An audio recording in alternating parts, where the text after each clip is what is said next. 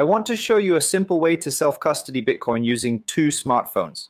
It's possible to have reasonable security using just two smartphones. One phone will have internet access, but this internet-connected smartphone won't contain your seed phrase or secret words precisely because it's a vulnerable device. The Bitcoin wallet on this phone will be read-only, allowing you to check your balance and generate deposit addresses when you want to do your DCA. The other smartphone should never connect to the internet, so you can't check your balance on it. It's only for storing your secret words and validating transactions. So we're on Electrum's official site. Let's go to the download section to see our options. For newer smartphones like mine, you'll want to use the 64-bit version. Clicking here downloads the app. I've already got it in this folder. Now let's grab our smartphone and navigate to the download folder. Very easy. This is the simplest way to get an app on Android without needing internet. Now let's install the Electrum app. On your phone, find a file management app. In the Electrum folder, click Install, Allow, Go Back, Install, Wait, and it's done.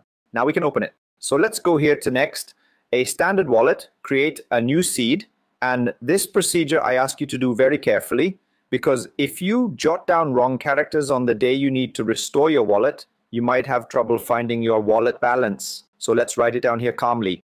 And so that we can import it on the other smartphone, we're going to click on Class, and now we're going to go to Wallet Details, and here we're going to have Master Public Key. So let's click here on Share Master Public Key.